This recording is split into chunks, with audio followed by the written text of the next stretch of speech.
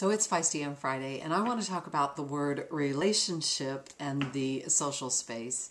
I don't care where you're at, YouTube, Facebook, Twitter, MySpace, you name the social space, Facebook. Most people that have friended you, followed you, or connected with you, you're not in relationship with. I'm not in relationship with you. You're not in relationship with me. And because of that, I think you have to be careful and thoughtful about what you do and what your approach is. Recently I had a woman named Verinda who, in a period of 30 minutes, 10 minutes apart exactly, I got 3 event invitations to 3 separate events.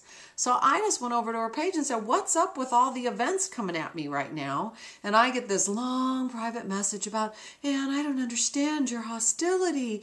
I just don't understand. I thought we had a relationship, which just ticked me off even more. This woman never comments on my stuff, never stops by to say hi. We've never talked to each other on the phone.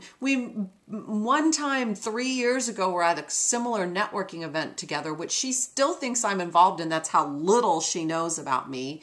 And she's going to pull the relationship card on me. We're not in relationship. We are not in relationship. You don't know me. You don't know about what I'm doing. You don't know about my life. You don't know what my passions are. We are not in relationship.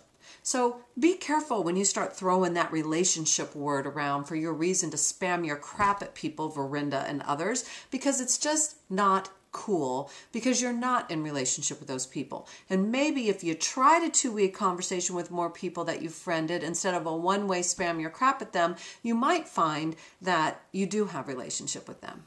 And the funny thing is that what her event was a list building seminar, which if she knew me, she would know that I'm against the numbers. I'm about quality over quantity, and that has actually made me some pretty good money.